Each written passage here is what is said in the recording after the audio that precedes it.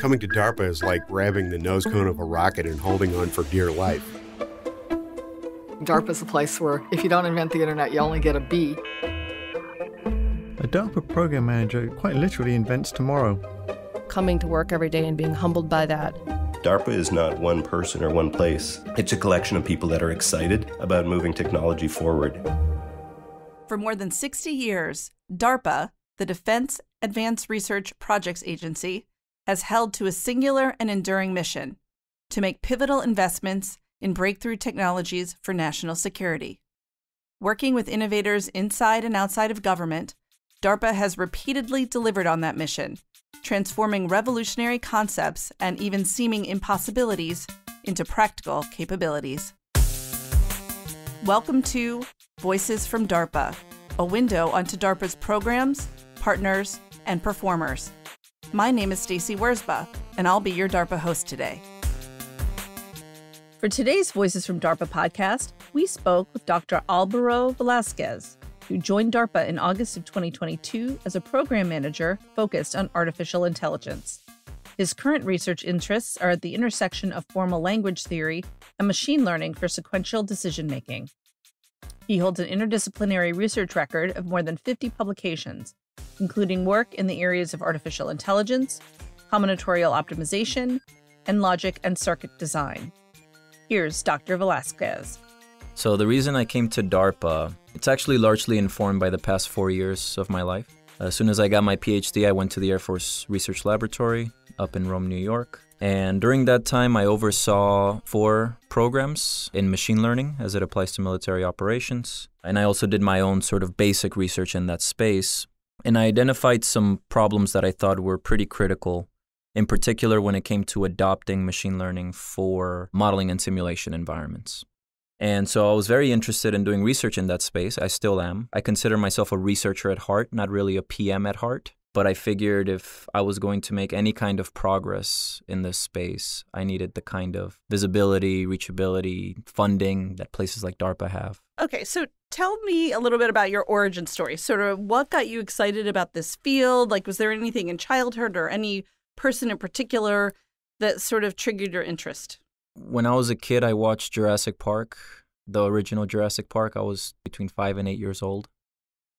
And they called themselves scientists there. I guess they're paleontologists to be more specific, but they called themselves scientists at some point, at least in the Spanish translation. So I thought, wow, that's really cool. I want to be a scientist. And of course, I didn't really know what that meant, but I just kind of stuck with that simplistic ideal in my head. I'm going to be a scientist, going to be a scientist.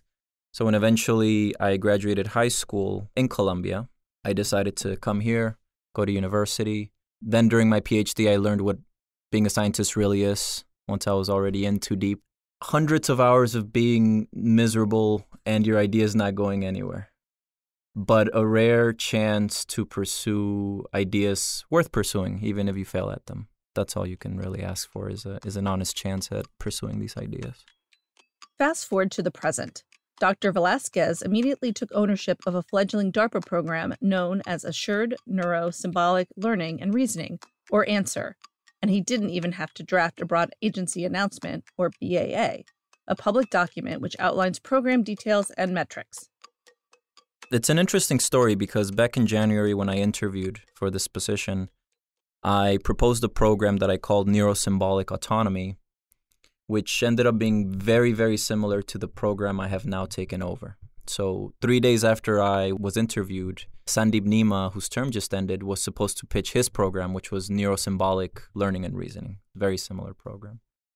So in some sense, everything worked out. So I came right during the source selection phase, which is, to me, it's the fun part, right? You get to read all the proposals, see what the community's up to. I had been doing research in this space, but I was in my own little sub-area of neurosymbolic AI. What is neurosymbolic AI, and how does it relate to DARPA?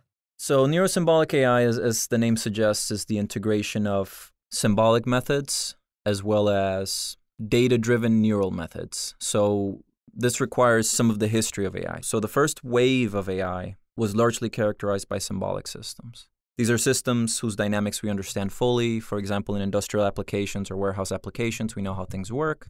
We can define them as a set of rules, which are basically symbolic structures, and we can reason over these symbolic structures. And that's great. They're easy to verify. They're easy to understand mathematically. They have all kinds of nice properties. But they don't generalize to the unknown.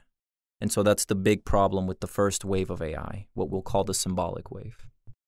The second wave of AI has been largely characterized by reasoning about the opposite, by reasoning about experience as opposed to hardcore details of how the underlying phenomena work and how the pieces fit together. It's the conjecture that if you have enough data and enough experience, you should, in principle, be able to learn what the phenomena of interest is and generalize to new domains that you haven't observed before.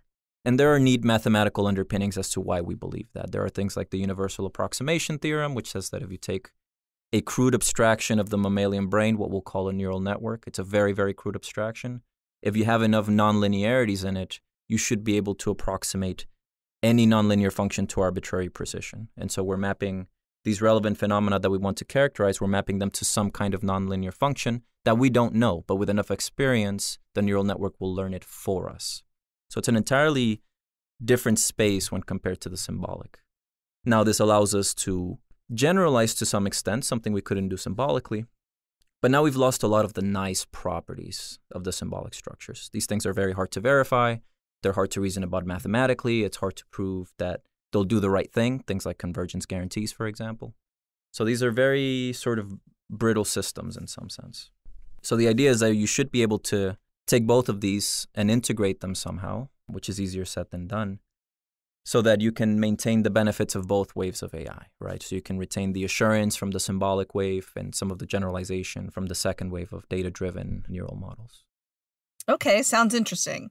How do you plan to apply that knowledge in the Assured Neuro-Symbolic Learning and Reasoning program? So we're looking at that integration of the neural and the symbolic. It's cut across 4 areas: the basic algorithm architecture design, how you would verify such systems. So again, the verification in order to establish assurance, that's well understood. Purely symbolically is well understood. In recent years, there's been some progress on the neural side, but having these integrated and how you would verify both of these things together, that's sort of an open question.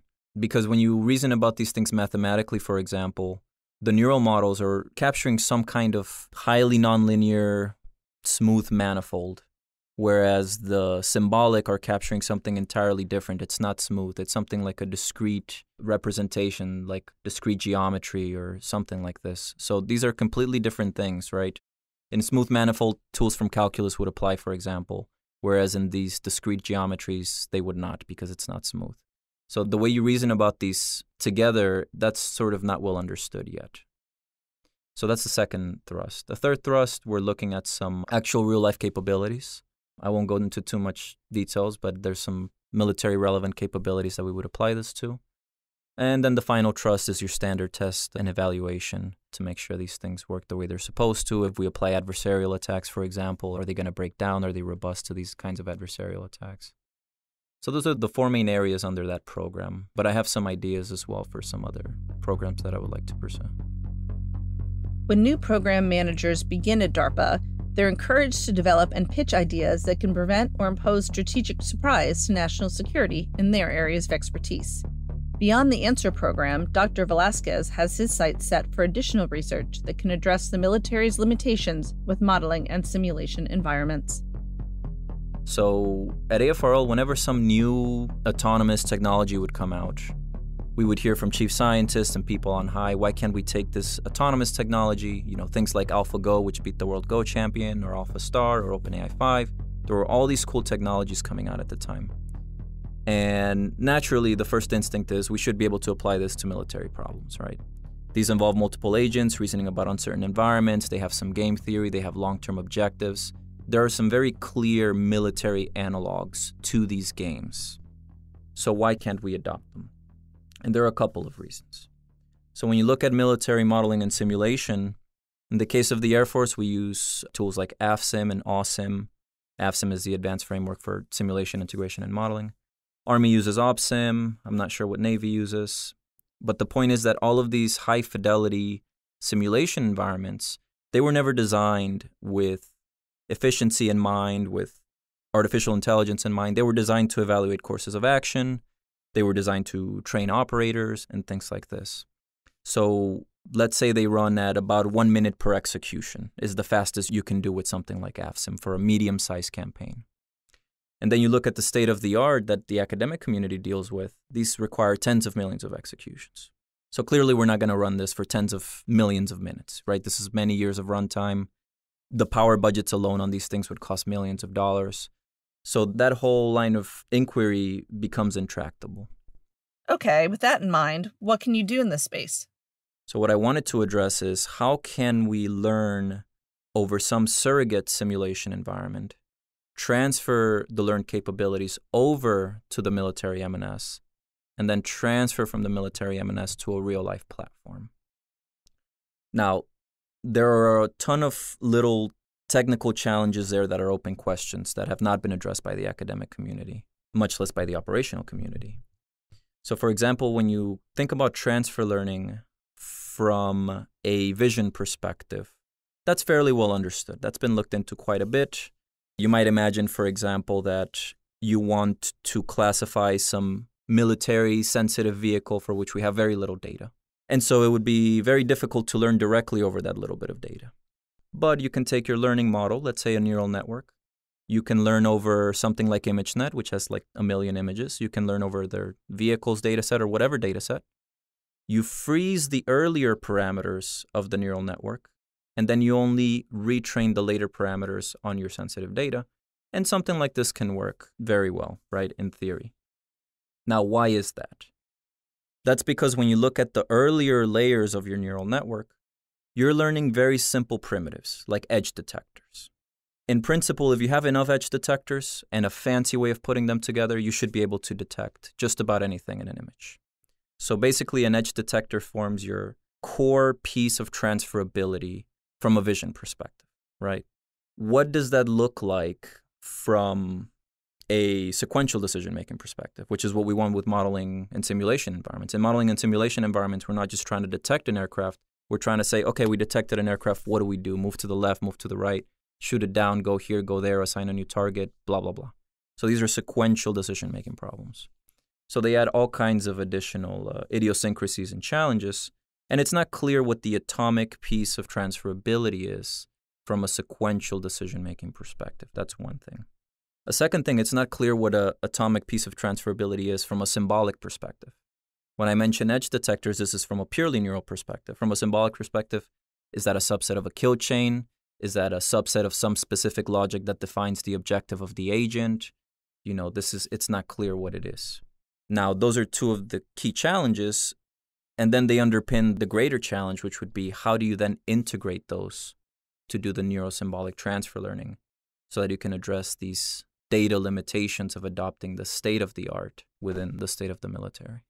Though he may only be at the beginning of his chapter at DARPA, Dr. Velasquez has an idea on how he'd like to see this part of his story end. The legacy. The legacy is to finally apply machine learning to a complex military problem and demonstrate it as a real-life capability. That's a good question. What would my legacy be at DARPA? That's a deep question. I think I'll have to think more on that. Okay. That's my first initial answer, but I'll take another stab at it in the future. Going back to one of my earlier answers on doing a PhD where you're miserable for hundreds of hours and things fail, but every now and then you get a glimpse of something meaningful, you know. And it's rare, but when you get a glimpse of that, like that just energizes you, you know, that can keep you going. And then even once that goes away, you know, statistically speaking, that at some point within the next few years, there will be another such glimpse, and this time you might be able to actually catch it and do something with it. So just the sheer potential of it all is more than enough to get me up in the morning. Thank you for listening to this Voices from DARPA podcast, and special thanks to Tom Shortridge for producing this podcast and to Heather Dees for her assistance. To learn more about DARPA or to listen to more Voices from DARPA episodes, visit darpa.mil.